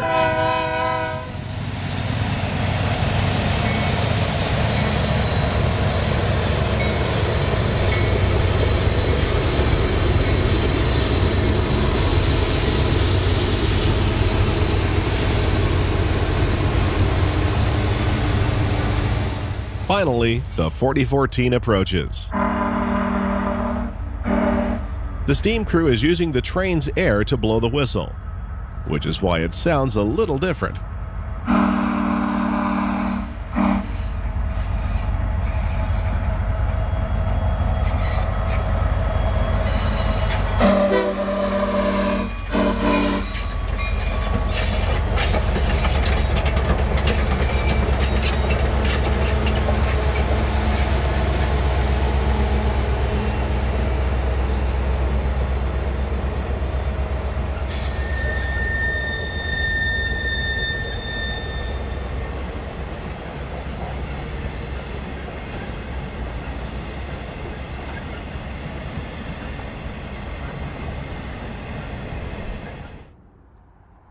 The special is seen again passing milepost 970, just 2 miles west of Morgan, Utah.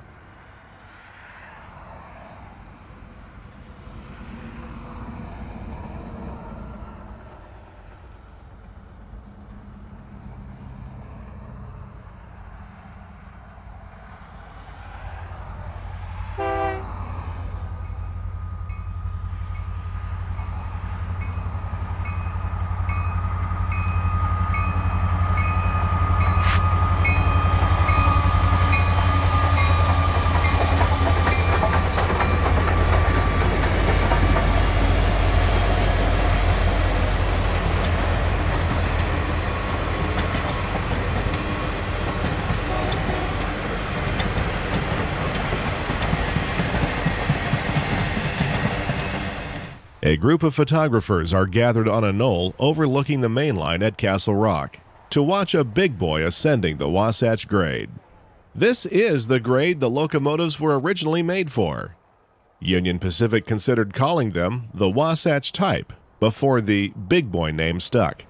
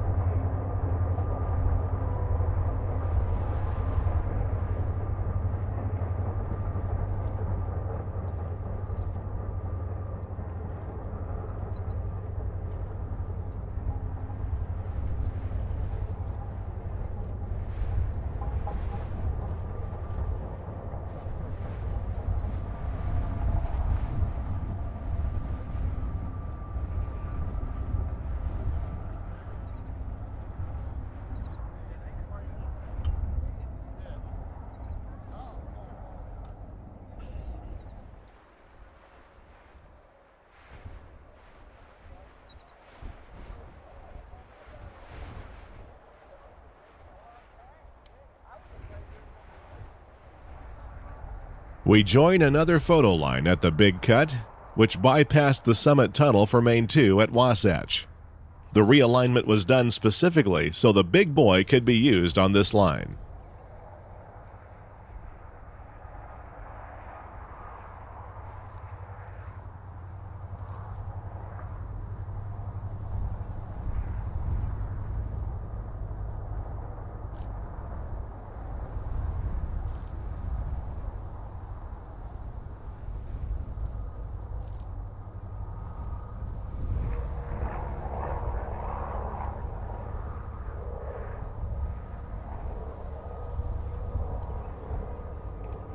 At 11:18 a.m., the UP 4014 crested the Wasatch Mountains for the first time in over half a century.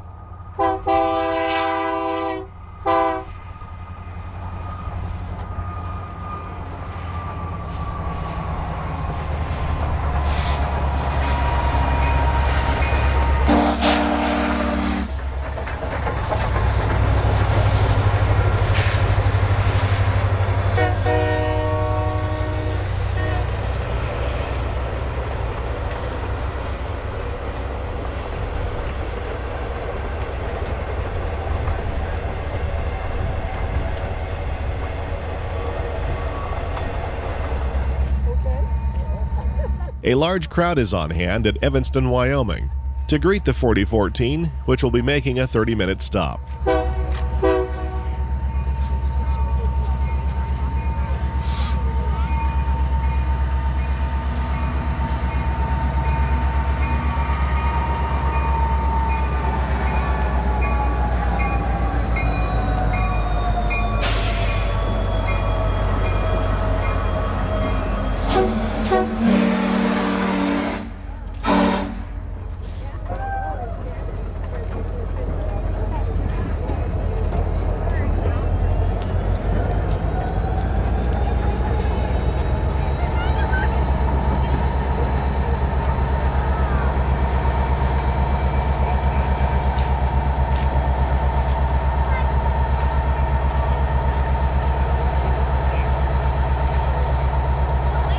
While onlookers snap photos, the steam crew shoots the rods with grease.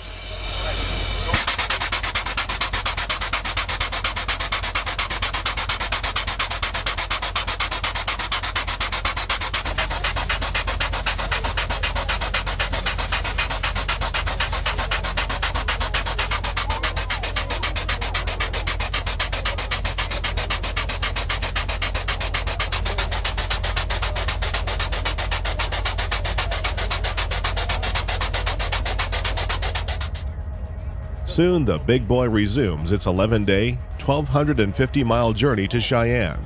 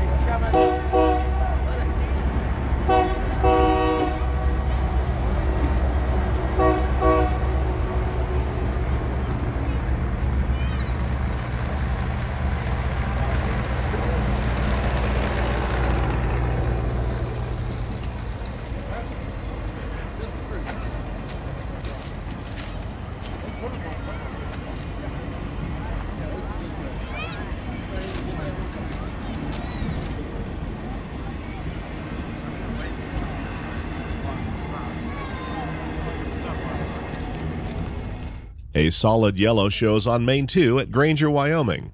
Another eastbound is just ahead.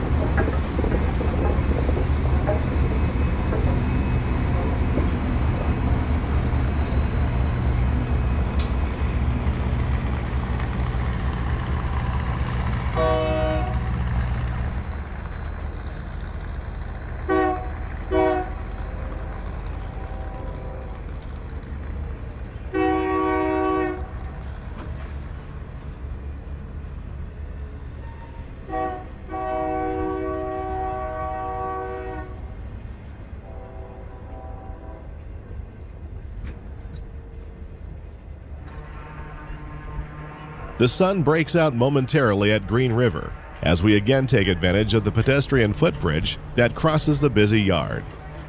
As you can see, we are not the only spectators. Green River has also turned out to welcome the 4014.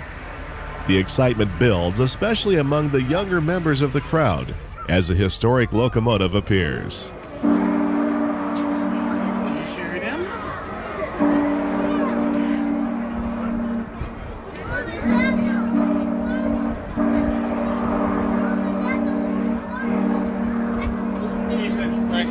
Right here.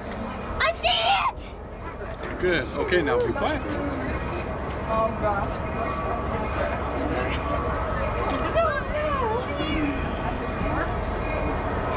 You want to bring the rest of the boys? This is a better spot. No, I want to go. Right here. I'm going to get a better one. Hey, right here. Look at the shot.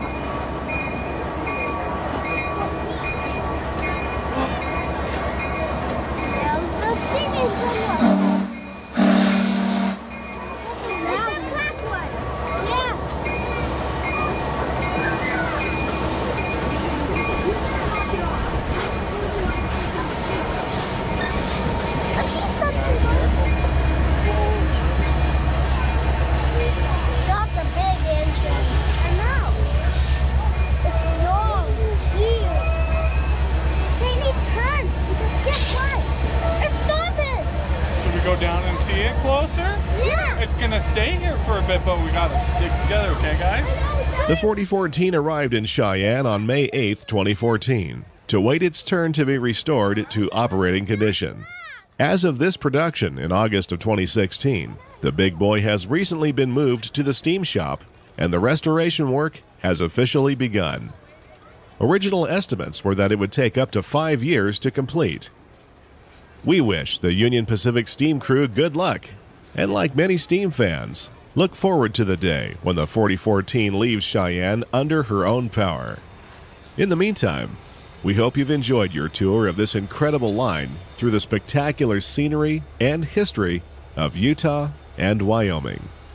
Until next time, thanks for watching.